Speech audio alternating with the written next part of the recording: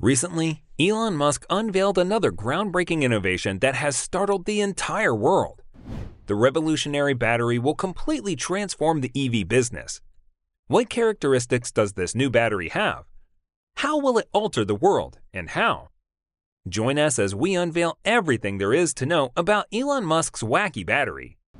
Since the Tesla cars first appeared on the market, they have dominated attention. It didn't take long for Musk to surpass Ford and other well-known brands and take the lead in the market. We cannot dispute that his brilliant mind, which constantly comes up with the newest innovations, is the reason for everything that happened. Tesla EVs are, after all, a remarkable invention, but this hasn't stopped Elon Musk from yearning for better innovations and developing new, astounding technologies. This time, he has created a battery that eliminates the need for regular battery replacements. Musk began incorporating manganese into his commonplace lithium-ion batteries to address this problem. At the Tesla Gigafactory in Berlin, Elon Musk gave a speech on it. After years of labor, he claimed, he had finally made the decision to investigate the manganese-based cathode for battery chemistry. It's time to switch out the conventional nickel in long-lasting batteries for manganese, since it would be a more effective material. However, this led to yet another query. After Musk announced his replacement, people began to wonder why Musk was passing on graphene. Many professionals believe that graphene offers significantly more advantages than manganese. First off, it reduces battery replacement and extends the car's range. Additionally, manganese is not as common on Earth as this mineral, such that finding it won't be difficult for the company. Carbon, which is present almost everywhere, is the primary compound of graphene and graphite. Elon Musk is quite dubious about it, though. He continues to oppose using graphene in the batteries like the majority of automakers. Why would Elon Musk deny utilizing graphene since it is so common on Earth? This has a pretty straightforward solution. Exploring the materials is only one step in creating a car or a battery. The elements must also be processed. The process for making batteries out of graphene is extremely intricate. It follows that far more would be needed to process the battery than would be possible by mining manganese. Musk won't be able to match the pricing of EVs in the long run if he takes this action. Therefore, graphene is not a viable option for Tesla since Musk needs a simpler mechanism to function. For vehicles with a longer range, Musk has decided to manufacture nickel-based chemistries. He intended to use iron phosphate chemistries for short-range vehicles, but alas, this is also not a long-term procedure. The minerals utilized in these do not enable them to reduce the price of electric automobiles by $5,500. Battery prices are a huge issue for nickel, for instance. The cost of an EV's battery is significant, and in most cases, the higher prices scare away prospective buyers. Due to its rarity, it is also difficult to employ this element. Musk intended to manufacture the batteries on a huge scale. He reveals that the business had anticipated eventually manufacturing hundreds of millions of tons while he was speaking at the Berlin factory. In order to manufacture the batteries on a huge scale, they will require a lot of material. The basic material used to carry this out should be widely available. Musk added that they could only envision the use of nickel-based batteries in the future, but Tesla's batteries had been sourced from the latter. Why manganese? Elon Musk also suggested that the easiest approach to solve the issue would be to concentrate more on the supply chain's minerals for batteries. They only have manganese as a better alternative in this situation. Like every other corporation, Tesla has expertise working with manganese. They have been utilizing it for a while. Because of how well received it was, they are now unable to discount its potential.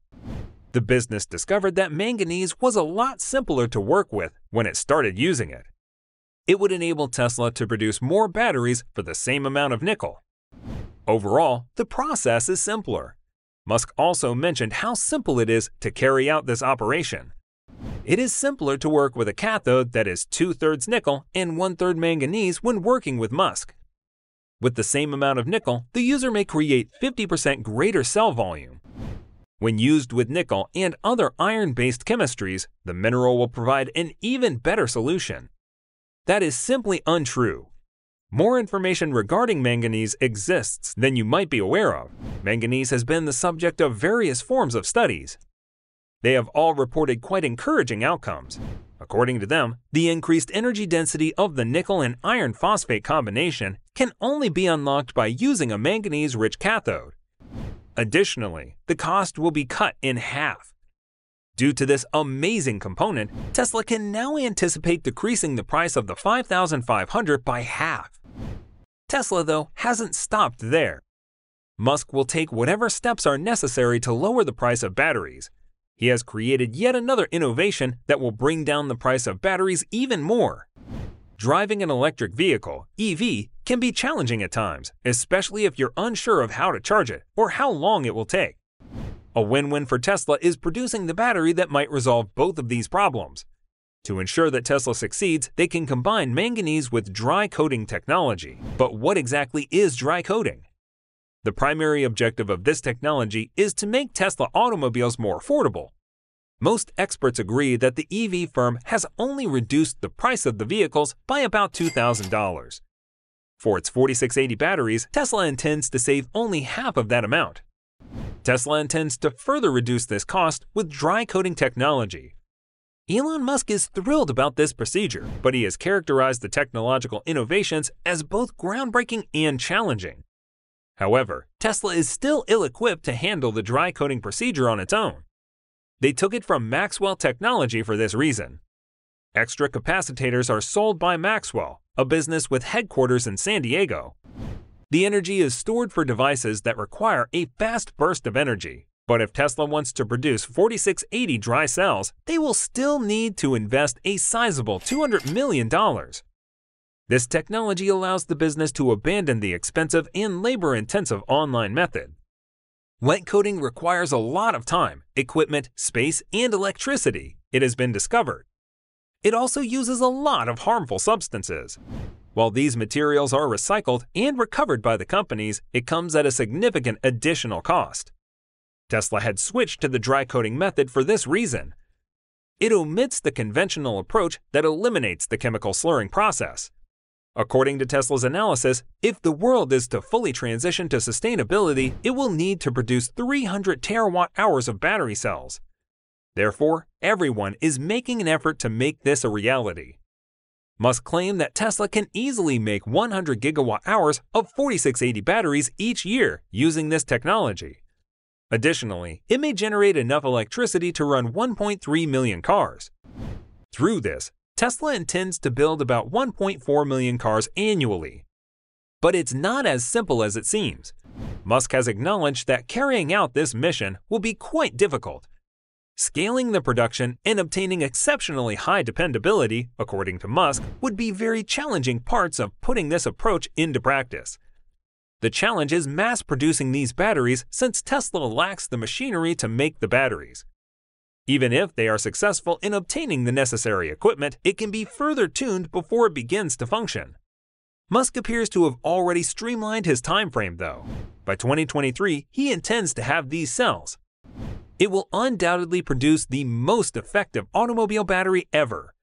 Another issue is that Maxwell does not create the thicker, larger volume batteries that Musk demands. To power the models, Tesla requires 4,400 of its older technology cells. Although there are many difficulties in carrying out this procedure, and there will be thousands more, Musk has never shied away from them. Every time, he has offered a better answer to the issue at hand. EV cars will soon be affordable for all if Musk can overcome all these obstacles and create this new battery on a wider scale.